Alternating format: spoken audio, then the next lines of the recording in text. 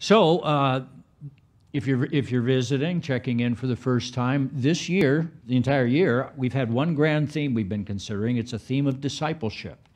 Or, put it another way, how do we grow spiritually as followers of Christ? And we've said that there are three targets that every follower of Christ should be aiming at. We should be aiming to grow in Christ-likeness. I want to be like Jesus in my character. And Christ-likeness has to do with what's inside my heart. Janice received a card a couple of days ago, and it said on it, what lies behind us and what lies before us are tiny matters compared to what lies within us. And I don't remember what the card was for, but I said, that'll preach. That's what Christ-likeness is. And then we're to grow in fruitfulness. This theme we're considering this summer. And fruitfulness has to do with what the moral output of our lives, our calling and living purposeful lives, the things we're to live for, the things we're to accomplish. That's what we're talking about this summer. And then the third thing we're all to shoot to aim for as disciples of Christ is what? Christ-likeness, fruitfulness, and knowledge. We haven't got to that yet, but we'll do that in the fall.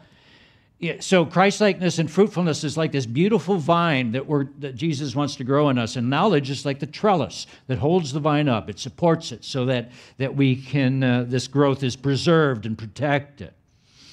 So that's the big picture of where we've been going. Now we're talking about how to grow in fruitfulness, and we've been using this summer a great teaching tool by Pastor Rick Warren called the SHAPE tool, which helps us to look at our lives and discern ways in which we can serve God with our lives. SHAPE is an acronym. S stands for spiritual gifts, and we've just spent quite a few weeks talking about 24 different spiritual gifts the Bible says that the Lord gives to His people. And now we're going to really step up the pace as we move on to letters H and A to talk about something called our heart and our abilities. And we're going to take both of those together this morning. Part of our vision for Bridgeway is that everyone who says this is their church family will not sit on the sidelines, but they'll get on the field using their shape to serve the Lord, to live out their purpose, and grow God's kingdom in Southern Maryland and beyond. And we want everyone who's a part of this church to begin to experience the joy of living a fruitful life. That's what this series is all about. So, let's talk about the heart for a few minutes. I love talking about the heart. And the Bible does too. It mentions the word heart more than 600 times. So it's an important concept for us to get our brains around. When the Bible talks about the heart, it's talking about what we could describe as the motivational center of our being, where our mind and our will and emotions all come together to make decisions about what we're going to do. The heart is like the control room in the Pixar movie Inside Out. How many of you seen Inside Out? That's what the heart is like, where, let's see, what are they? Joy, sadness, fear, anger, and disgust. They all get together. That's the heart.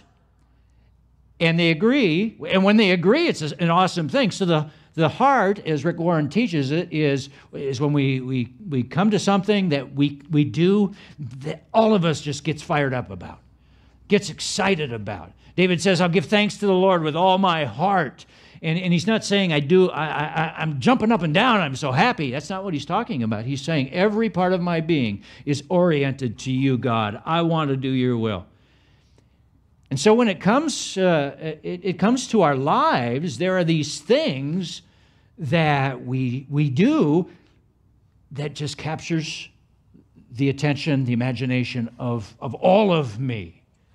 And that's what we're talking about here. Rick Warren says of this, I think this quote is on your note sheet.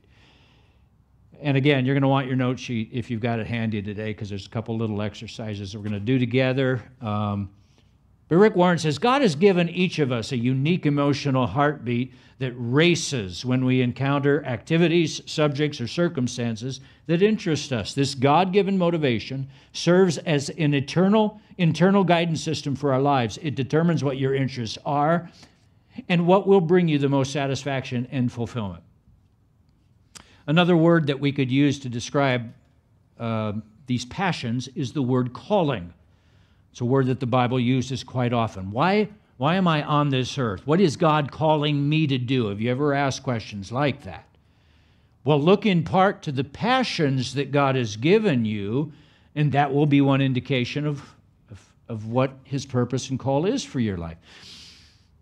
You talk about call. The problem with too many followers of Christ today, too many people in the church, is that they live their lives as if they have no call, as if there is no direction for their lives. I see a lot of aimlessness in the church today.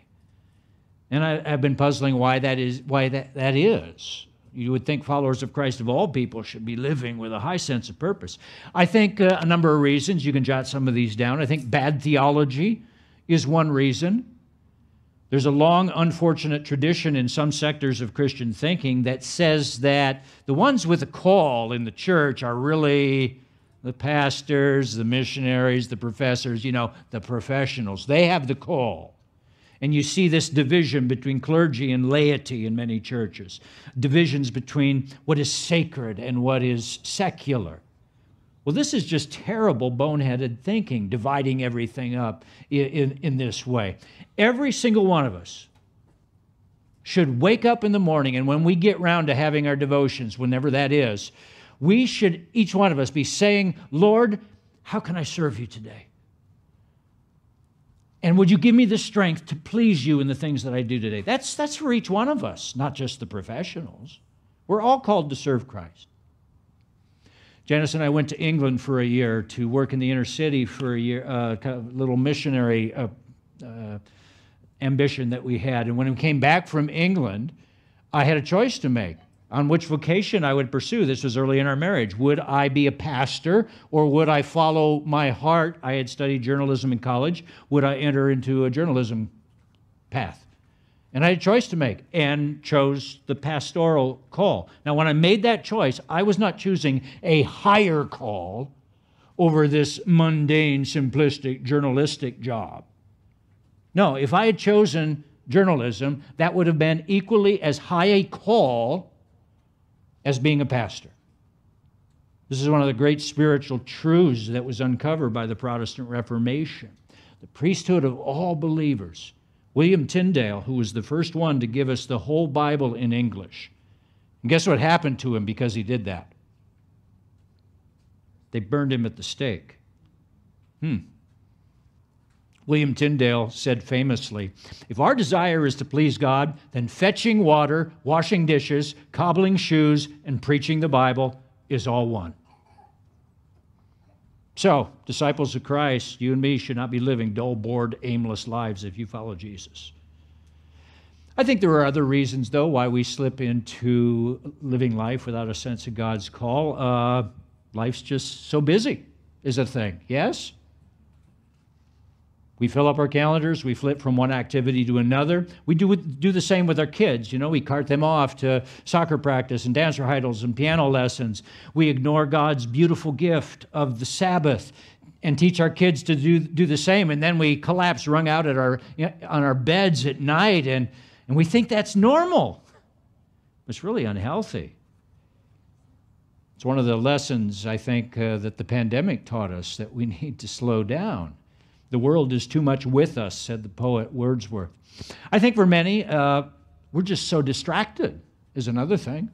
Keeps us from sensing call. I see a world of tech zombies wandering around. You know what I mean? Yes? Our games, our streaming services, all of it is sucking us dry. We are amusing ourselves to death like a bestseller from a few years ago. I think every one of us should observe frequent fasts from tech. Where you say to the kids, all right, phones in the basket, TV and computers off, let's go outside. Let's break out the board games. And parents need to be especially vigilant with their kids. I mean, think about it. When the people who work at the highest levels of social media companies do not allow their children to have phones or social media accounts, that should be saying something to us. Another reason we may live purposeless lives, void of calling, is, it's going to hurt, many of us are just plain lazy. Everybody say like E.T., ouch. The Bible word is sloth. Dorothy Sayre wrote this about sloth. This is on your note sheet too. A couple great quotes. That's why you want these note sheets. Sloth is the sin which believes in nothing, cares for nothing, seeks to know nothing, interferes with nothing, enjoys nothing, loves nothing, hates nothing, finds purpose in nothing, lives for nothing, and only remains alive because there is nothing it would die for. Describes many people around us. So how do we recover our sense of calling for our lives? Read a great book a couple years ago by a Christian writer named Os Guinness, and it's called The Call, How to Live a Fruitful Life and Discover God's Purpose for Your Life. Os Guinness would say there's two things we ought to do. First of all, we absolutely must reconnect with my life's primary calling. You got to reconnect with your primary calling, and oddly enough, it has nothing to do with sports or work or jobs or school or finding love or becoming successful in life. None of that is your primary calling. You say, well, what is it then? Now it's time for a Sunday school answer. Psalm 100 says, know that the Lord, He is God. It is He who made us, and we are His. My primary call is to know deep down in my bones that I am made by God and for God. That is my primary calling. And nothing else matters if you miss this. You're called to be a singer or a writer or an athlete or a world traveler or a successful businessman, the next Elon Musk. It's all pointless if you don't start here. Say this, I am made by God and for God. Say those words. I am made by God and for God. Colossians 1:16, all things were created through Him and for Him, referring to Jesus Christ. So here's a simple exercise you can do if you want to discover this for yourself. Do a word study. A word study is where you take a word, any word, and look up how it is used in the Bible. It's a very useful devotional technique. So look up the word call or some version of it and see how often it's used in the Bible, and you'll be amazed by what you discover. It begins with your very conversion. Jesus said in Luke chapter 5, I have not come to call the righteous to repentance, but sinners. In other words, you couldn't even be a Christian if God hadn't called you first. Romans 1:7, you were called to be saints. Romans 8:28, you are called according to His purpose. And this is just a sampling of those verses. So step one, get your primary call sorted out. First things first, you're made by God and for God, so start living as if that is true. Then secondly, once you're clear on that, Os Guinness would say, then discover and pursue the secondary callings which God has given you. And what do we mean by this? We mean all the things we're talking about today in this shape study. So look at your heart, discover the things that you're passionate about, realize it's God who gave you those passions, and start developing and using some of them to serve God and others. And you'll recover a sense of calling for your life. So some people are thinking, well, how do I discover what I'm passionate about? And there's part of me when I hear that question that goes like, really? What are you passionate about? I mean, isn't there like a gravitational pull on some of those things? I remember when I was 4 or 5, I strapped a tennis racket to me with a belt like a guitar and then stood up to the vacuum cleaner to sing. Okay? So that was a twofer. I think, because I play guitar and I'm good at racket sports, especially racquetball. I think that was a sign. Yes? Jordan Peterson, by the way, who I love, I hope you've gotten to discover Jordan Peterson. He, among many other brilliant things he says, he's saying, parents, you got to let your kids play. He gave a big lecture on the importance of play. Just letting the kids have undirected playtime. Don't fill their schedule with one activity or another. They need time to go out and just mess around, because as they do that, they're unleashing their imagination. They're playing at roles and activities, and they're trying things out through that playtime, and by that they're discovering, they don't know it, but this is what they're doing, they're discovering how they're made, how God has called them. They need rich playtime. Jimmy and Natalie are like, But just watching your boys, they love to play. Isn't it amazing? When I was in second grade, I asked for a Christmas present, a dictionary. I wanted a dictionary, and because my parents had observed that I had started writing. In third grade, I wrote a 20-page story. In seventh grade, I wrote a 200-page novel, handwritten in spiral notebooks. I think writing was going to be a thing for me. So that's one way to discover your passions. Look back at your childhood. Look back at the things that interested you, the accomplishments you had, what people recognized you for.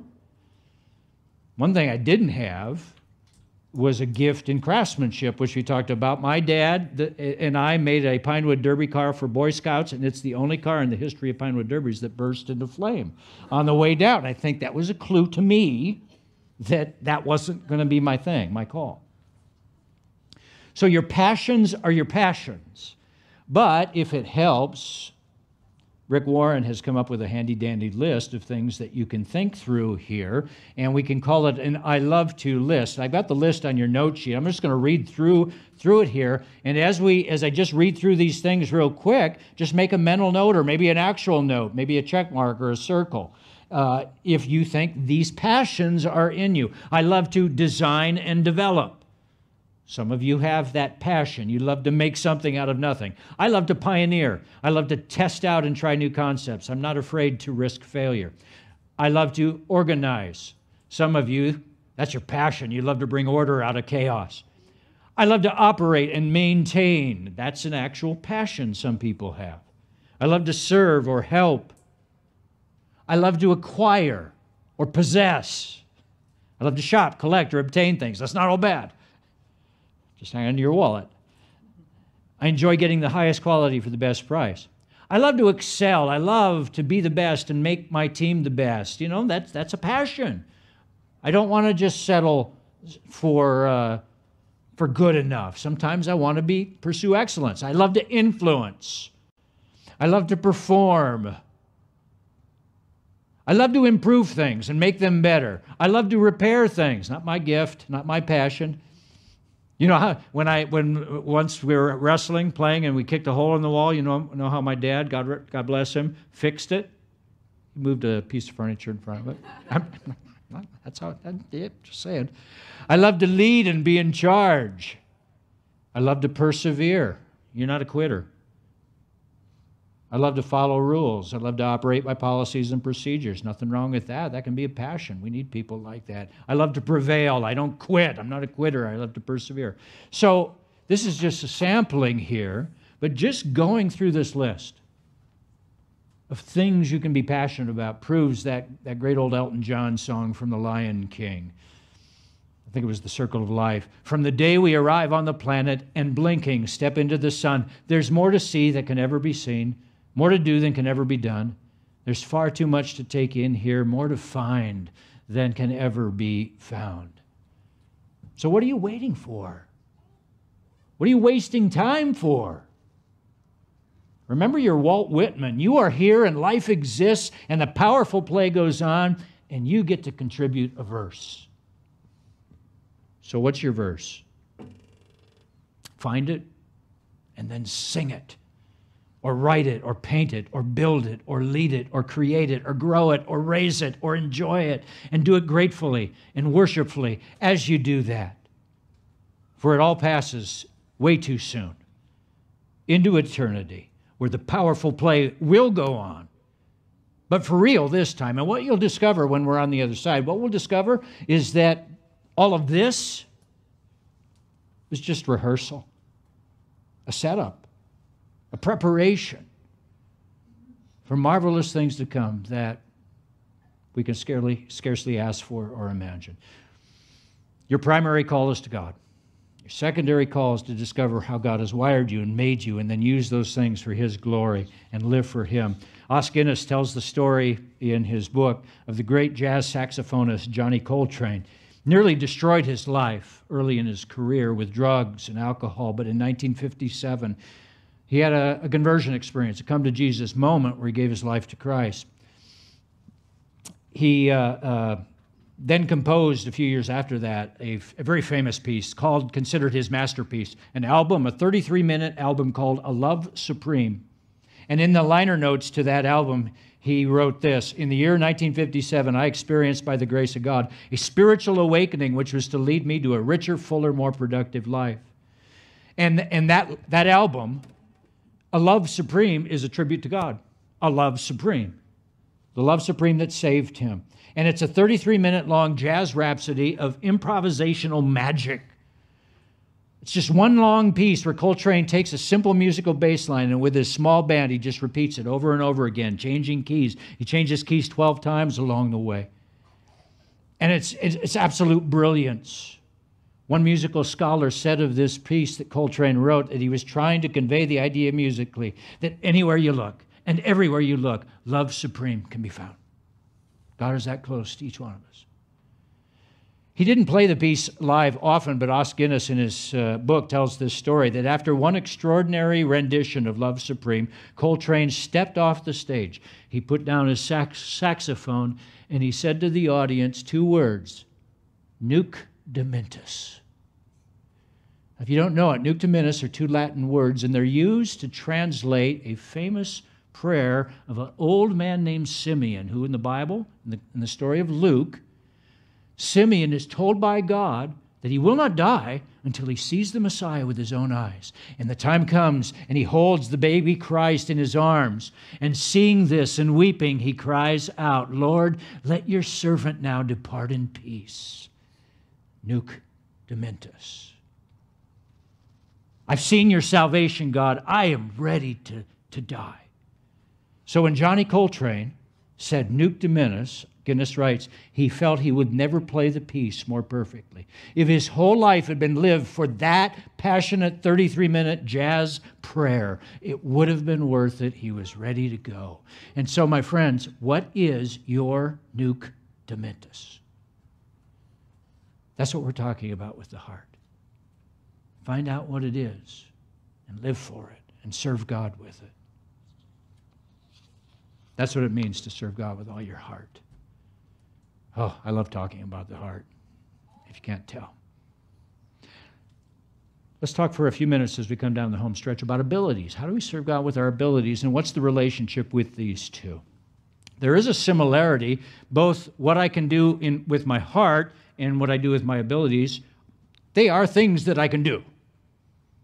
But there's a primary difference. What do you think the difference might be? With the heart, these are things that I will skip sleep and meals to do these things. I love them so much. With abilities, we're just talking about things we can do. End of story. They're competencies of ours. We won't jump out of bed to do these things. I don't necessarily get excited to do them. But if you need me to do this, that would help you out. You got it. As with our heart, Pastor Rick has done some heavy lifting here so we can kind of discern more easily what some of our abilities might be. So we've got a list here that he's created. Let me just read through them really quickly again for those listening who don't have a note sheet. And again, think as I read through these, oh, that's me. Maybe. Oh, not so much. An entertaining ability to perform, act, dance, speak, magic, do cartwheels. Do cartwheels. Recruiting ability. That's an ability to enlist and motivate others. Interviewing ability. That's an ability. Researching ability. How many are research hounds? Quite a few of you. Artistic ability. We honored our artists last week. Graphics ability. Evaluating ability. You need people who can do this. Planning ability. Managing. Counseling. You're a good listener. Teaching. Writing. Editing. Promoting. Repairing. Who are our fixer-uppers? What if you want to be able to do all these things, but you can't? Well, yeah, well, you can't. And that's why we need each other, isn't it? Feeding ability. That's interesting. If you have a gift of cooking, that's a blessing. Recall ability, you got a good memory. Mechanical operating ability. Resourceful ability, you can reach out, search out things. Counting ability, boy, if you're good with numbers, you can go a long way with that. Classifying ability, public relations ability, welcoming, you have a gift of hospitality. Composing ability, landscaping, decorating. 26 abilities here. Now, as I was doing this exercise the other day, there were two things that came to mind, and I've got a little blank spot at the end of your note sheet saying final thoughts. I want you to write these down. If I were to redo the note sheet, I'd be a little more specific here. But here are two lessons that we can learn from considering our abilities. My first takeaway is a simple one. I can never say to God, there's nothing I can do. You can never say that to God. Just looking at this list right here, 26 different things.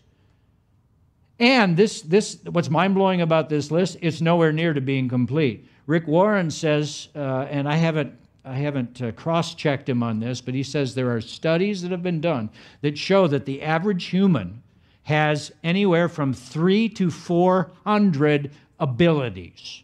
Now, we're talking about just very specific things here. So, like, the ability to write is itself has like 30 different skills that you're using. What are some things you're doing when you write? Talking about manual dexterity, eye-hand coordination, the use of sight, knowledge of writing, reading. You know, and you just start thinking about it, unpacking it, it's like, wow. And for someone who, say, has paralysis in a hand and they can't write, they come to appreciate how dear those abilities are. So when you say to God, got nothing, Lord, the Lord says, talk to the hand. And when you talk to the Lord's hand, you're going to use 43 gifts, abilities at least when you do that. I know, because the Lord said to me many times, talk to the hand, son. So identifying my abilities has another important lesson to teach us. God gives us responsibilities that go beyond my call and passions. God gives me responsibilities that go beyond my call and passion. If you're married, it doesn't matter whether you are filled with warm fuzzies about your spouse and I'm called to this marriage. No, you are responsible to that other person to make this the best marriage you can. And get the help you need if you need it. Doesn't matter how you feel. If you have kids, you don't have to feel euphoria about the fact that you've got kids. Thank God. Just saying.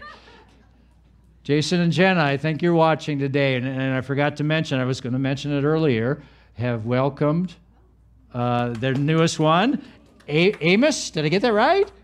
Amos, what's the middle name? Amos Elliott, into the world, safely born. Did we get any data, any statistics for those that are 7, 8? Born on Friday. He's a hairy little thing. He's very beautiful. I meant to say he's a handsome young man. Whew. You know, but I know Jenna's feeling euphoria right now. They said they didn't sleep last night, so I'm not so sure. Okay, they didn't sleep last night. She's not, you can text with us. But anyway, the point is, if you have kids, doesn't care whether you're called to be a parent, you're responsible for raising up the next generation for Christ, so you do the best job you can.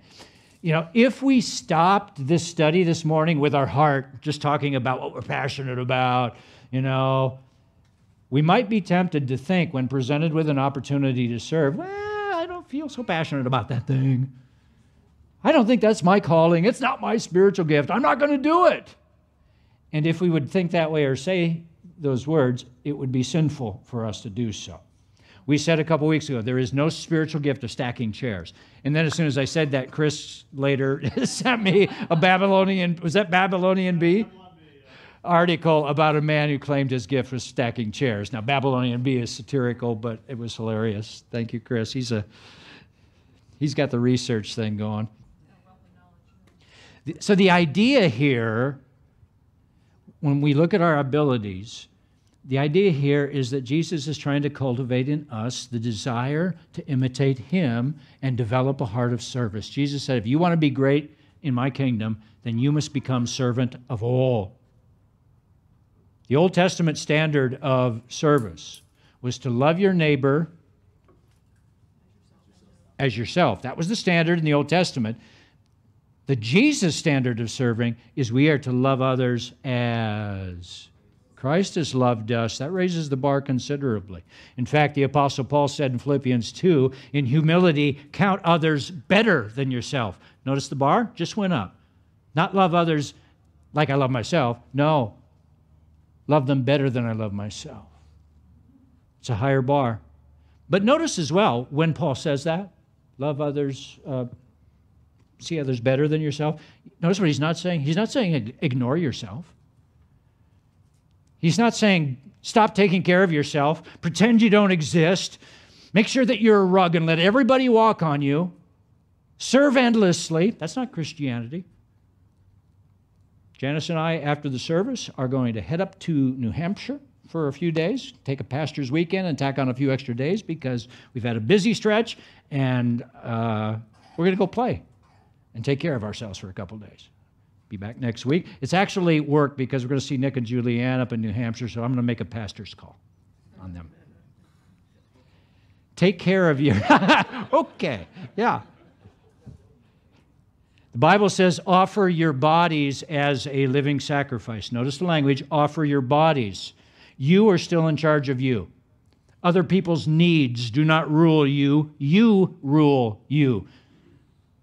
But the choices you make now as a follower of Christ of how you use your time and your resources and your energy, now it will be made with Christ's example in front of me.